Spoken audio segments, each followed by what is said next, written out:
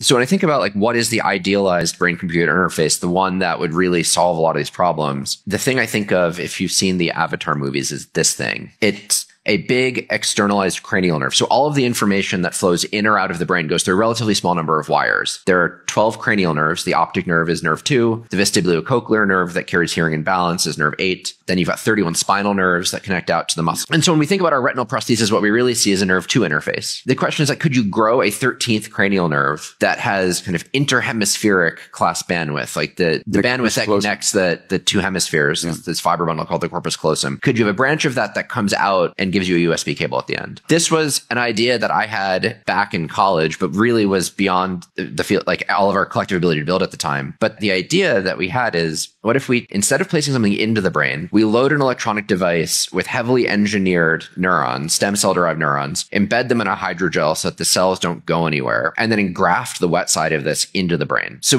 there's no sterile injury to the brain. We don't place any electrical or mechanical parts. The only thing that penetrates into the brain are the biological processes of these graft cells. But at the far end, you get chemical synapses. And so we can activate these cells optically to fire them selectively. They grow both axons and dendrites, so we can get input and output, and we can record from them electrically. So the optical stim and electrical record allows us to avoid crosstalk, so we can drive all of them at once. And this is a cool device because you can easily make 100,000 electrode device because you're much closer to the cells, so you can have much tighter electrode pitch. You can load that with 1 million neurons, and when that grows in, you'll get 1 billion synapses throughout huge areas of cortex.